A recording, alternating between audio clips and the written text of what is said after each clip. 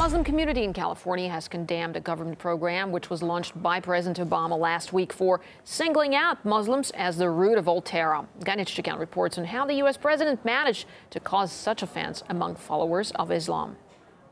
Coalition of Muslim rights groups and student associations said they did not appreciate the fact that President Obama singled out the Muslim community and appealed directly to them to find a solution.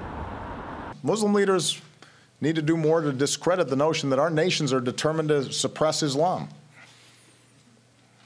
that there's an inherent clash in civilizations. President Obama appealed specifically to young people in the Muslim community to get online and to counter the extremists' message.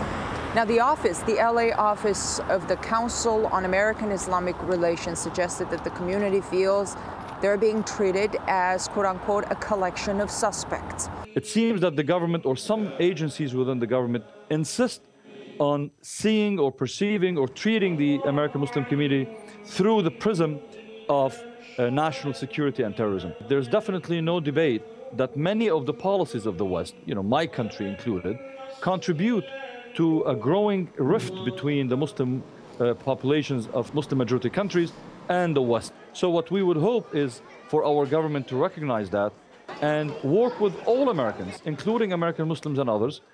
The president may have spoken with the best of intentions. He had an audience of representatives from 60 countries. He wanted to reach out to the world with this message. But it seems at this point that the message does not appeal to the Muslim community right here in the United States. In Washington, I'm Ganesh Chakyan, RT.